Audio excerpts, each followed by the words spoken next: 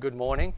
Welcome to United Baptist Church, the Church of One, one Lord and Savior. Many people, just not all in the same place. But that's okay. We can come together in many ways. And we're here this morning to dig into God's Word, to be inspired by the grace and mercy of God, and hopefully be reminded that, we're not in this world alone, that He's on our side. He's actually interested in us specifically. He wants us to grow and progress in holiness, and He wants us to be used by Him in this world, to be the salt and light. And sometimes you can get lost in the busyness of life and forget about that we're here on mission. We've been dropped into this world, and He wants us to be someone that represents God, and that's the hope, right? As we dig into His Word and change ourselves, that people will begin to see Christ in us, and that will make a difference. And so I hope you're doing well.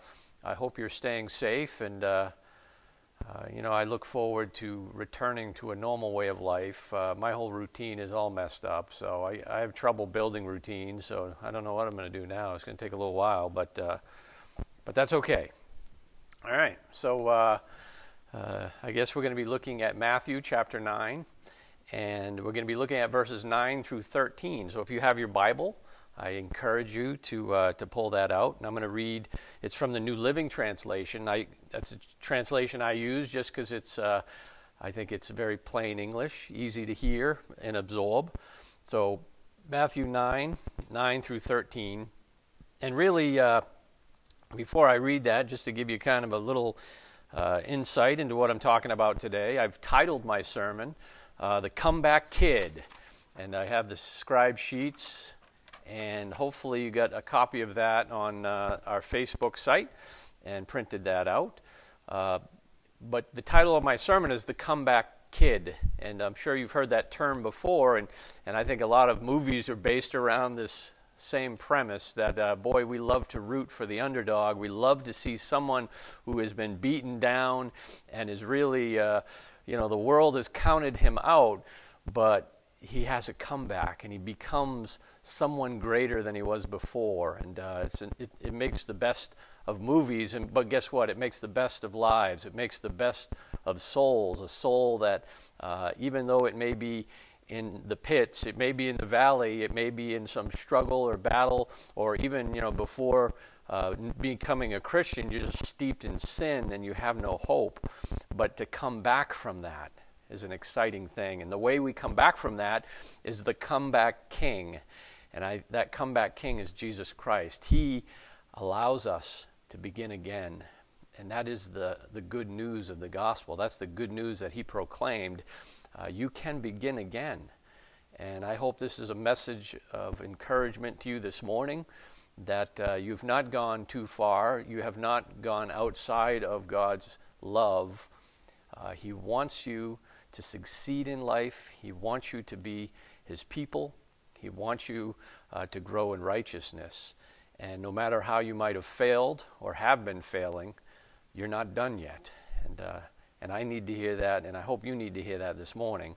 So let me read the scripture to you, and we're going to look into how Matthew is the comeback king here. And Matthew is the author of the book of Matthew, as you can imagine, or maybe the pen that wrote down what God wanted, right? That's the idea of inspiration. Matthew wrote the book of Matthew, but God used him to give us His truth so that we can apply it to our lives. So as we read this is from God for us, even for us today. So let me read that to you. Matthew chapter 9, verses 9 through 13.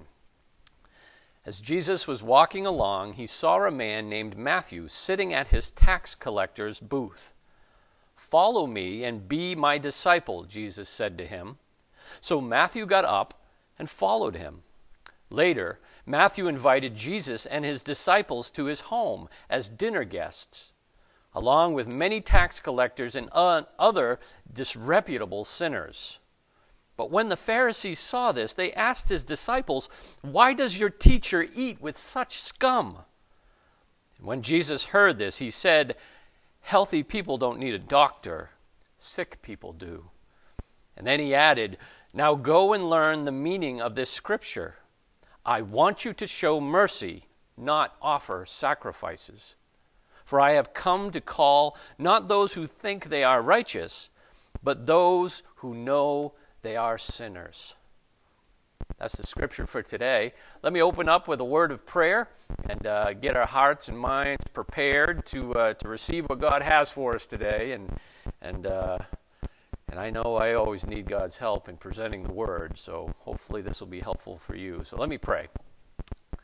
Lord, I'm grateful for those who are here watching live. It's an encouragement to me to know I'm not alone, Lord, and I pray for those who are here listening and those who may be listening later on, Lord, that their hearts and minds would be open and available to what you want to do in them, Lord. And we know your word is living and active, and it's meant to get to the core of the things that ail us. And we know that's sin, Lord, but we need more specifics sometimes. And so, Lord, we thank you for the insight we're going to get today, the hope that we're going to get today. And I just pray, Lord, that you help me to present it clearly and in a way that will bless people this week. We thank you in Jesus' name.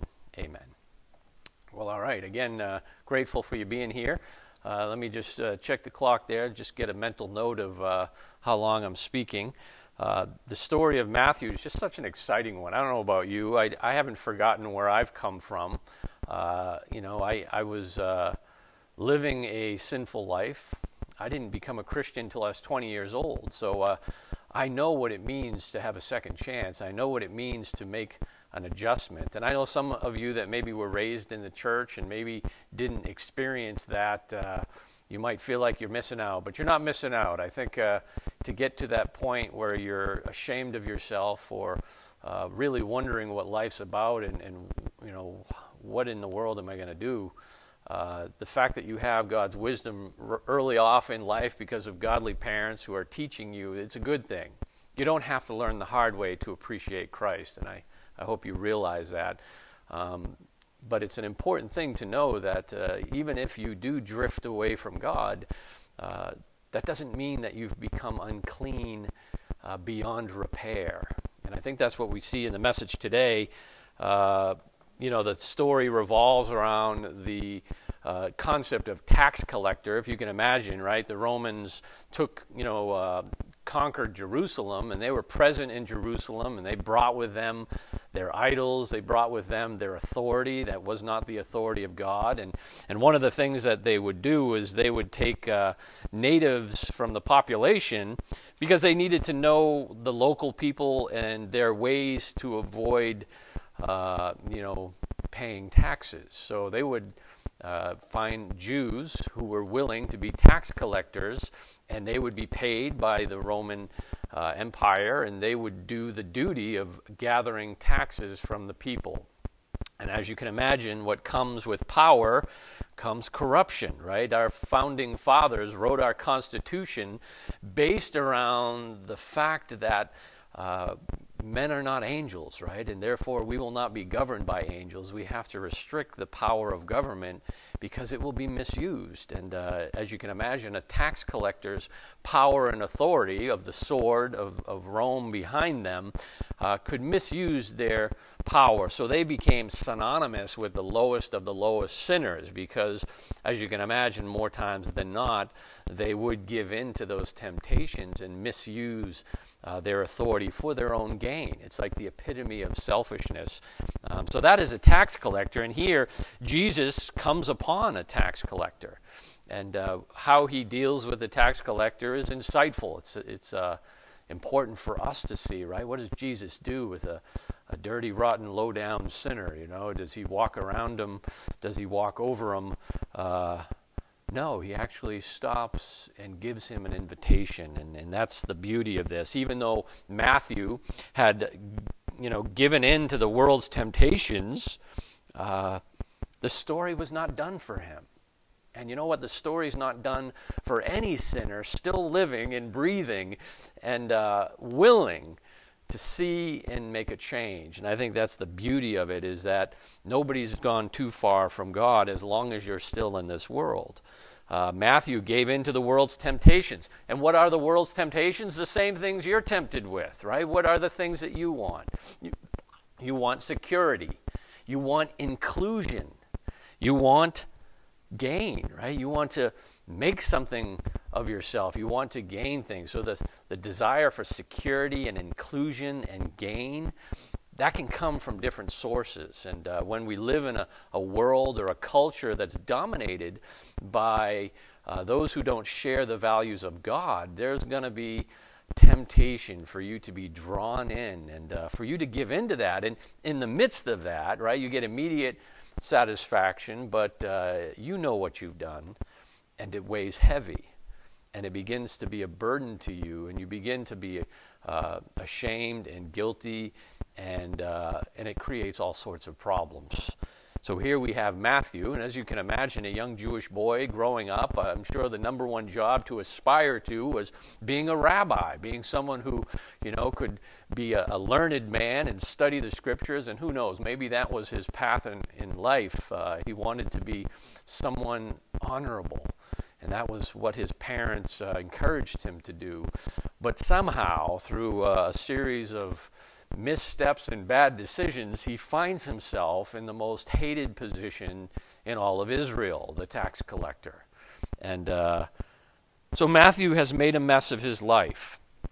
And that's a good, important thing to see here, because one of the big questions people throughout history would want to know is that when I make a big mess of my life, when I have done the unthinkable or live in a way in which, my value has, depreciated to a point of almost being worthless, the question is am I still worthless to God? Is there anything in me, any glimmer of hope that I could do something different, that I could be someone different? And the answer today is yes, yes. Through Jesus Christ, there's no need to stay in the mess that you've made. And that's the main idea that's on the scribe sheet. I write that in the green text because it's ultimately the main thing that I want you to get away from this, which is because of Jesus, there's no need to stay in the mess that you've made. There's no need to stay in the mess that you made because of Jesus. And I'm going to kind of expand on that. But looking at your scribe sheet, I asked that first question, right? Wouldn't it be great if you could start over? You ever go through those motions? Maybe some people have less regrets than others, but even just the thought of, all the things that I've learned and understood through age, and you can't help but think, well, what would I have made of myself if I could go back with what I know today? So the thought of fantasizing about a start over, what better life could I live? Wouldn't it be great if you could start over? And I think the point of that, me asking that question, is the sense that occasionally we do need to start over. Even in the Christian life, right? We make bad decisions and we go down bad roads and we have bad habits and we might be captured and become a slave to sin. And the question is, wouldn't it be nice if I could start over? And with Jesus, that's possible. We can begin again. And as I think of that term, begin again, you can't help but think about born again, right? Isn't that ultimately what we're talking about? Nicodemus didn't get it, right? He was thinking, how can I be born again? He was thinking physically. He was thinking in terms of, this world. But Jesus made it pretty clear, you must be born again spiritually. And I think that begin again, that spiritual rebirth, is the beginning of the Christian life. The fact that you come to terms with the state that you're in and you desire to make a change and you aspire to make a change. And I think the good news of Jesus Christ is that, He's come for the poor and the lost. And that's good. If you understand that you're poor and you're lost, then hey, you're the prime candidate for who God is looking for. So let me just stick to my scribe sheet, just so I don't drift too far from the left and right. But the first point on my scribe sheet, I think, ties us into where we are here today, right? Jesus walking along, he sees a man named Matthew sitting at his tax collector's booth. And because of his omniscience, right? He knows everything. He knows the beginning of Matthew and the end of Matthew. He knows every possible outcome for his life. Jesus looks upon this sinful tax collector, and let's face it, he has compassion on him. And I think that's a good thing. Then my first point on my scribe sheet, my first point is that someday you may find yourself in a bad place and wonder how you got there. And let's face it, that it can happen. You find yourself in a bad place and you wonder how you got there. Maybe you'll think back to some mess that you got out of before. Maybe you're in a mess right now. Maybe there's a mess yet to come. God forbid. I hope that's not in your future. But someday you may find yourself in a bad place and you're going to wonder how you got there. And I can imagine Matthew sitting at the tax booth must have had some of these thoughts, thinking, my goodness, I'm so hated and I'm so ashamed, and how did I get to this point? And you know what? That's not a bad thing to do, to reflect on the state that you're in and wonder how you got there. And let's face it, the second point on my scribe sheet, I thought, is you're going to look back and it's going to reveal a series of decisions that seemed right at the time, but they were really your undoing. And I think those two things, right, are the reality.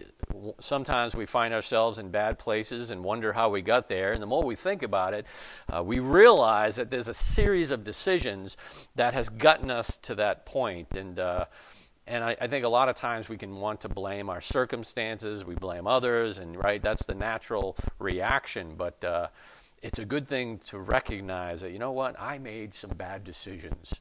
I responded in the wrong ways to the things that were put in front of me. And so that's the state that we find Matthew in. I think that's verse 9 of Matthew 9, is Matthew is in that state. And the question is he going to be able to begin again? When you make a mess of your life, it's good to know it and not to lose sight of that. But wouldn't it be great if you could start over? And I think that's the beauty of this. And I think here, right, one of the things that we want to understand when it comes to who Jesus is looking for, I wrote down that Jesus is the screw-up's answer, right? The one who is a failure, the one who falls on his face, makes a mess of things. Jesus is for that person. He offers precisely what some long for. And he takes a broken life and he mends it before it's too late. And that is the good news. And we see that. We see that in the Scriptures. I think when Jesus begins to present the good news, who's he looking for? He's looking for the screw-ups. He's looking for the ones who have messed up and are willing to admit it. Let me read you a couple verses. This is in Luke chapter 4, 18 to 19. This is the scripture where he says, the Spirit of the Lord is upon me, right? He's announcing his ministry, quoting from Isaiah. He says, the Spirit of the Lord is upon me, for he has anointed me to bring good news to the poor. Good news to the poor. He has sent me to proclaim that captives will be released, that the blind will see, that the oppressed will be set free, and that the time of the Lord's favor has come. If I paraphrase that, Jesus came looking for the screw-ups, the ones who have messed up, the ones who are broken and lost and poor. That's who Jesus came for. Luke 7:22, this is when John's disciples were trying to question Jesus on, is this the time of hope where we can begin again? And Jesus tells them, he says, he tells the disciples, go back and tell John, tell him what you have seen and heard. The blind see, the lame walk, the lepers are cured, the deaf hear, the dead are raised to life, and the good news is being preached to the poor. Such a message of hope. And Jesus told John's disciples, go back and tell them the time has come, the time when humanity can begin again. I'm going to bring healing. I'm going to bring renewal. I'm going to bring redemption. And that's an exciting thing. So here we have Matthew in a depraved state, bemoaning his state of life, and so what comes next? I think it's a wonderful thing to think that Matthew, even though he was dishonorable in the sense of what he had been doing, you can become honorable again, and that's the hope. And what do you need in order to be honorable again? I think Jesus talks about it when he was talking about the Pharisees. Last week we talked about how the Pharisees and religious leaders got it all wrong, right? Just to even have kind of a glimpse back to last week's message, it was Jesus healing the paralytic, but before healing them, he says, hey, your sins are forgiven, and the teachers of the law recoil at the thought that somehow Jesus could have the authority to do such a thing. And they got lost in their offense. And really the reason why was they missed the most important things of God. And I brought you to the verse in the Matthew 23 where he's talking about how they were obsessing over certain laws of Moses, but they were neglecting the important things. And what were those things? I hope you remember, because they're pretty significant. The important things were justice, mercy, and faith. Justice, mercy, and faith.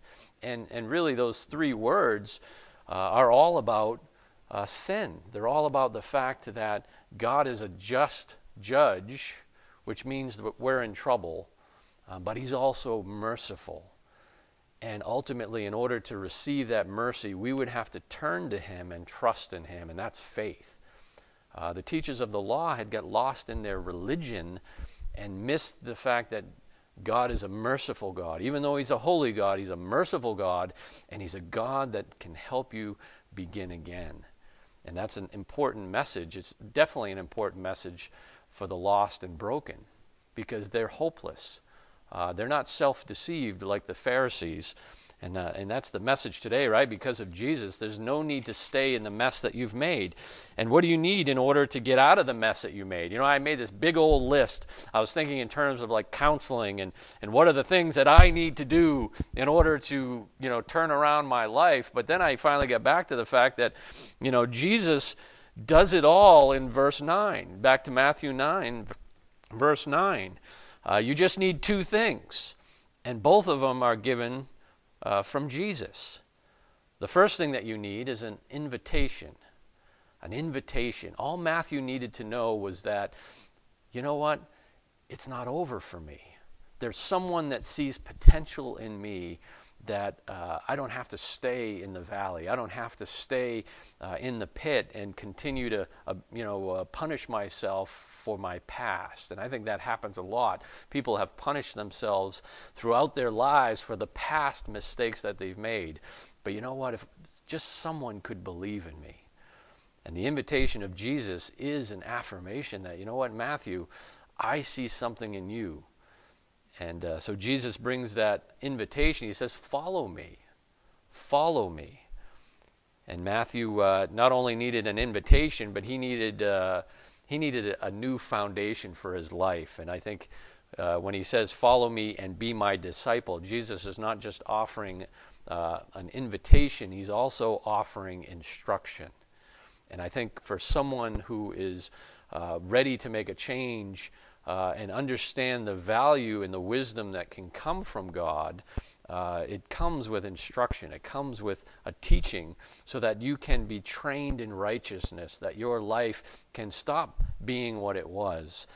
So Jesus here in verse 9 of Matthew gives the two things necessary, an invitation and instruction. And you know what? I love the response that Matthew had. And I think it speaks to the fact that he was in a state of mind ready to receive those two things. Because it says he got up and he followed him. It was a no-brainer at that point. He understood his life was not what he wanted it to be. He had burdens, he had mistakes. But you know what? Here's Jesus, and Jesus is inviting me to follow him. And that invitation still extends to people today. Jesus still says, follow me and be my disciple. And I hope if you're someone here who professes to be a Christian, that you would be able to testify to just that. I responded to the invitation of God. I responded to the invitation of Jesus Christ, and I followed him. So here in Matthew, we see that progression. In that third point on your scribe sheet, as you can see, I need it desperately. The third point of the scribe sheet is what ails many souls is a longing to begin again. And I hope I spelled ails correctly there. I don't know. But what ails many souls is a longing to begin again. There are people out there today who've made a mess of their lives, made a mess of their marriages, made a mess of their careers, who knows, made a mess of their parenting. And they're in a state where they feel like failures. And the question is, wouldn't it be nice to start over? Wouldn't it be nice to begin again? A soul that is ailing longs to begin again. And you know what? And that's a good thing, because Jesus is giving that invite and instruction so that you can begin again. Because you have to have that. You have to have some other direction. Well, where do I go from here? The fourth point on the scribe sheet is that Jesus is looking for regretless failures like you. I hope that's not offensive to you, but the fourth point is Jesus is looking for regretful failures like you. Does it make you upset if I call you a failure? Maybe it does. But when it comes to holiness and a pursuit of righteousness, we're going to fall flat on our faces. We're not going to succeed all the time, right? We're going to have failures. And until you get comfortable with that concept, you're going to stop trying to hide your failures from others. You're going to stop trying to hide your failures from God, and you're going to want to do what any, clear-minded person wants to do, which is, I need to begin again. I need to start over. And you know what? Jesus gives that declaration, follow me and be my disciple. And it's an invitation that continues throughout the life of a Christian. Every time I fall flat on my face and I fail, I know that Jesus is there once again saying, you know what? Follow me. Be my disciple. And I receive that. And I think one of the ways in which we can begin that path again, and I know Matthew's going to discover it, is the reason why Jesus can make that invitation is because he's provided a way for cleansing to occur. And I think that's the point of what Jesus was getting after with these teachers of the law. They were so focused on, polishing their tombs that they forgot to realize that there was uncleanness within. Jesus is able to cleanse the broken soul, the one who is steeped in sin and failure and regret. Jesus can cleanse that. Jesus can give you the ability to begin again. Why don't you turn to Matthew chapter 23. I don't know if I've read this last week, but they're important verses, because here Jesus is laying in heavy on the teachers of the law, and we talked about pride and people who are religious and want to look good to others. Really, that's not what God is looking for. God is looking for an honest soul, a soul that acknowledges that, I'm full of sin that I need cleansing from. Let's look at Matthew 23, verse 25. It says, "What sorrow awaits you, teachers of religious law, and you Pharisees, hypocrites, for you are so careful to clean the outside of the cup and the dish, but inside you are filthy, full of greed and self-indulgence. You blind Pharisee, first wash the inside of the cup and the dish, and then the outside will become clean too." And then verse 28 says, "Outwardly you look like righteous people, but inwardly your hearts are filled with hypocrisy and lawlessness." So here Jesus is setting the stage for anyone listening to say, you know what, if you're going to come to me, you need to come to me in humility and in truth, with the realization that the inside needs to be cleansed. And who's going to receive that cleansing? It's not going to be the one who stands proud in denial of the failures and the missteps people have made in their lives, but those who understand that they're poor and that they're broken and that they're lost. One of my favorite scriptures to look at is the scripture of the tax collector and the Pharisee. And this is in Luke chapter 23. Why don't we turn to that? Luke 23 speaks to this point. Luke 23, and I would like to, Luke 19.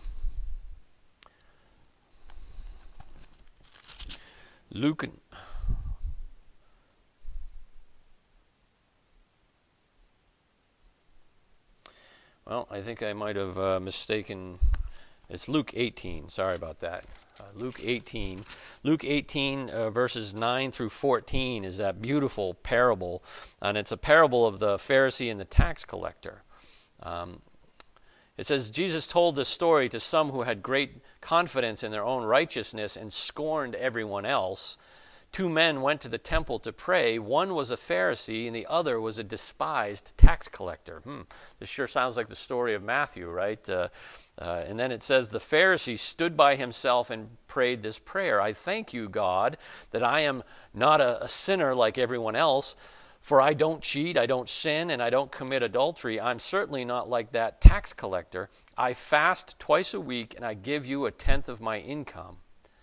But the tax collector stood at a distance and dared not even lift his eyes to heaven as he prayed. Instead, he beat his chest in sorrow, saying, O God, be merciful to me, for I am a sinner. I tell you, this sinner, not the Pharisee, returned home justified before God. For those who exalt themselves will be humbled, and those who humble themselves will be exalted.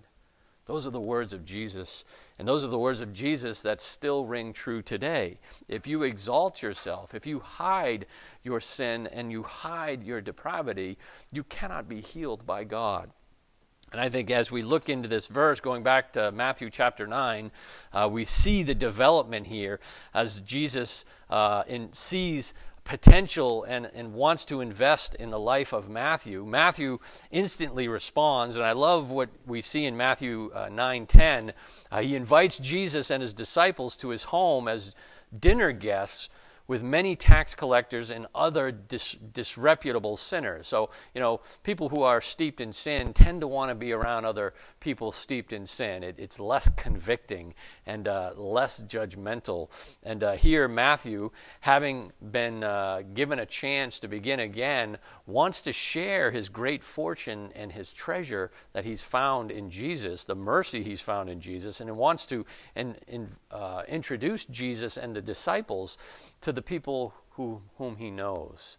And I think that's a wonderful thing, that Matthew didn't want to just change and begin to see himself as better than others, but remembered where he came from and wasn't ashamed to have Jesus be in the midst of those people with him, because those were his friends. Those were the people that he was around, and he wanted them to see that they had hope too. I can only imagine.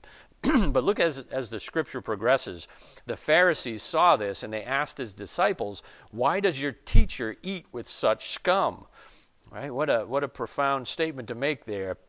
The Pharisees, the religious ones, the ones who saw themselves as being the keepers of the law and being the ones who had it all together, they were offended at Jesus' inclusion of the broken and downtrodden. And it says that Jesus heard this and he said, healthy people don't need a doctor, sick people do. Healthy people don't need a doctor, sick people do. And here we see that principle that Jesus came for sinners. He didn't come from those who didn't think they were sinners. And looking back on my scribe sheet, that fourth point that I mentioned, Jesus is looking for regretful failures like you.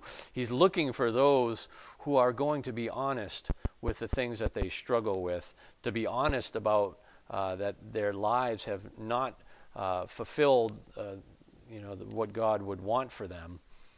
And I think the fifth point on my scribe sheet I'd like to get to is God's mercy begins with knowing you're still valued and not done yet.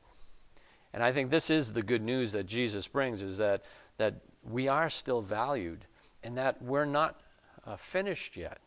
If you're in a position where maybe you've made a mess of your life, to know the forgiveness of God, to know the invitation and instruction he still offers to you, means that you can begin again.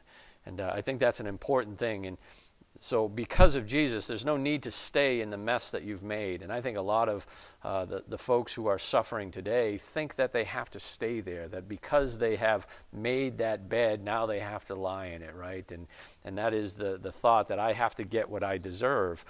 But through Jesus Christ, we can get what we don't deserve. And that is mercy. That is a chance to begin again. And that is the concept of the comeback king. And I think the reason why that is possible is that Jesus, because he had every right to condemn us, he had every right to judge us and to destroy us, but he didn't.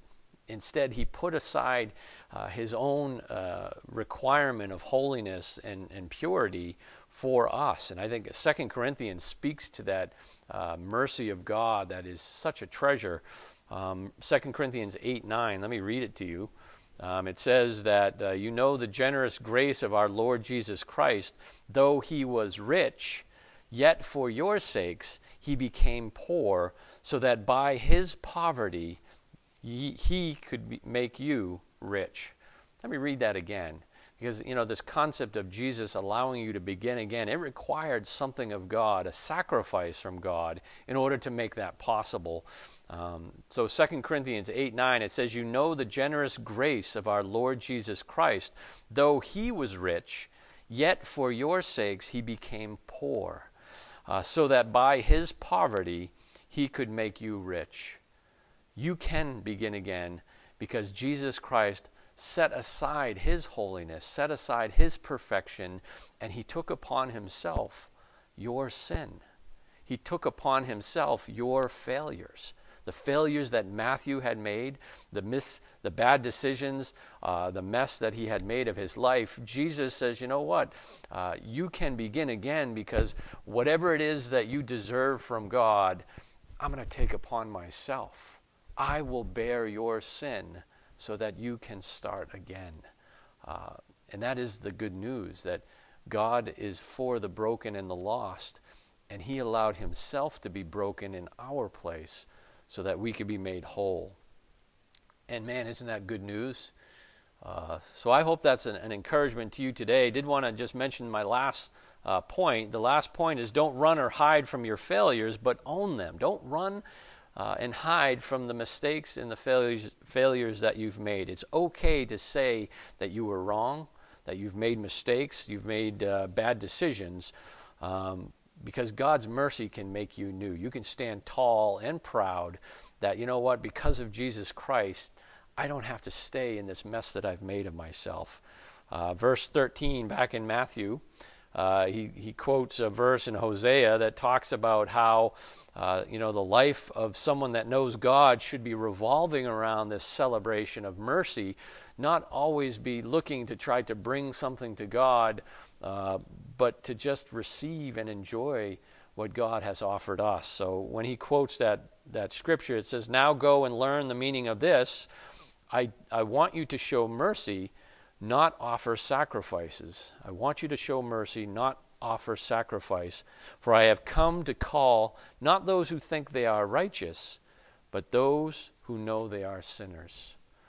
Those who know they are sinners have more hope than those who think they are righteous. Which do you think you are today? Are you someone that needs to begin again? And I just want to let you know once again that Jesus says, you know what? Follow me and be my disciples. You can begin again. Enjoy the mercy of God. Enjoy it by allowing him to pay the penalty for your sin. That is what it means to be redeemed, to turn from your sin and turn to Jesus Christ as the answer. And I hope this was an encouragement to you. I hope you have a desire to share this message to others. I think in the same way that Matthew wanted to invite Jesus and his disciples into his home, and he invited all his depraved friends, he did it for a reason. Because if there was hope for me, then there's hope for you. And there's hope for those who think their lives are never going to turn around. And I think we should have that same compassion on the ones that we know, that we don't begin to try to act religious and righteous, but that we remember where we came from and we remember where God has brought us. And that invitation goes out still today to those willing to respond and follow him. Let me close in a word of prayer. Thanks again for being here today, and I look forward to church coming back to normal, and we'll pray that this will come soon, and that our government, even our governor, will have the wisdom to know when the right time is for that. So let me close in a word of prayer. Lord, it's an exciting thing to know that I don't have to stay in the mess that I'm in, that because of your mercy, Lord, that I don't have to be ashamed forever. I can be ashamed and mourn my sin and feel badly and want to be punished, but to realize, Lord, that you've taken the punishment that I deserve, and for me to accept and appreciate that is the first step out of the mess.